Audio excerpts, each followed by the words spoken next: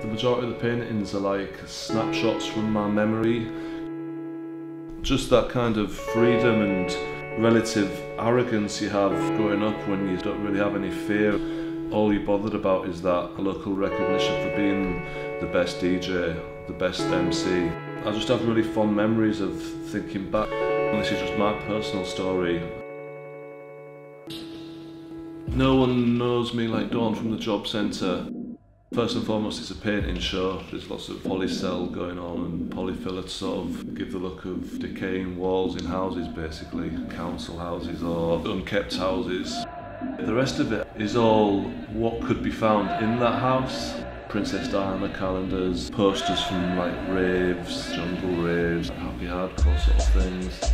And just, you know, the sort of people that comes in and out of the house. Domestic heroes on a small town scale, basically. Pigeons, the guy on the street, top of mine, you know, he raised pigeons. I was always super into it, but never quite got my head around it. But I'd sounded pigeons every morning and feeding them and everything's another kind of fond memory. I did have a benefit supervisor called Dawn.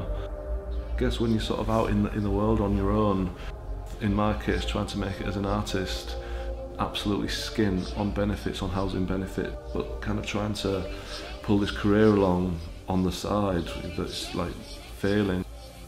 When you go in there and you say, I want to be, I'm going to be an artist, you know, I want to do this, and she's trying to make you apply for a job in a fucking chicken factory or something, it's not really what you want to be hearing, and it can be very demoralising.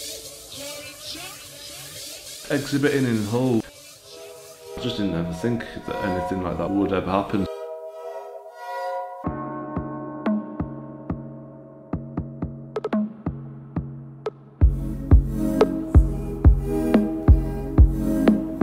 Extremely proud.